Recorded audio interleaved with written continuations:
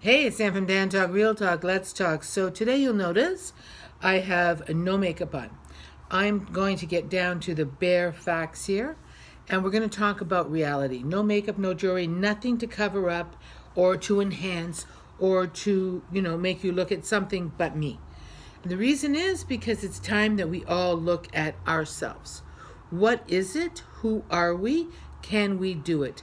I had a conversation with a woman today who was telling me that her husband told her she wasn't good in bed, and it caused great distress for her.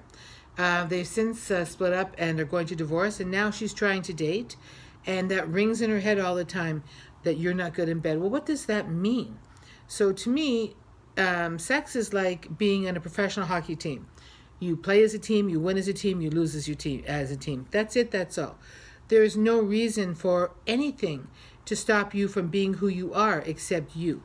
If you allow anyone to define you other than you, then you're giving them power that they don't deserve, and you're turning over something that you shouldn't. There is no reason at all to understand nonsense like you're no good in bed. What does that mean? Did you fall out of the bed? Did you do something wrong? Sex is spur of the moment or planned or whatever activity or however you want to call it that consists of two consenting adults making love, fucking, or getting it on, however you want to call it. This is why today I said that's it. I'm going to show everything the way it is. Let's get down to the basics. Let's focus on the reality of life, and let's realize this. No one has a right to tell you anything at all that isn't true. No one has a right to define you by giving you a grade. We're not in school here now. It's different when you're in school. Teachers give you a grade based on the stuff you do that is tangible, logical, and specific. Being not good in bed is not specific. What, I didn't suck your cock well, I didn't do it well, I had problems getting it down my throat. What does that mean? I couldn't keep my legs over my head for like an hour and a half because, you know what, I'm not 25 anymore? That sucks. But at the end of the day, what really sucks is that people mindfuck people. They get away with it because we allow it. I know women who've done it to men.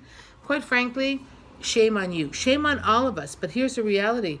Don't listen. Don't listen to idiots because there's a lot of them everywhere. Try your best. Understand what does work for you, what doesn't work for you, and then get better at it. You know what? You get better at something by doing it more often. You don't fear it. You don't let people define you by telling you stupidity. And above all, be true to yourself. Now, that can be a hard thing to do. But that's something that I tax all of us, including myself, to do. So that going forward, you won't have to see me without makeup. Diane from Dan Talk, Real Talk, Real Talk. Trust you, be you, know you, and love you. I do. Bye, guys.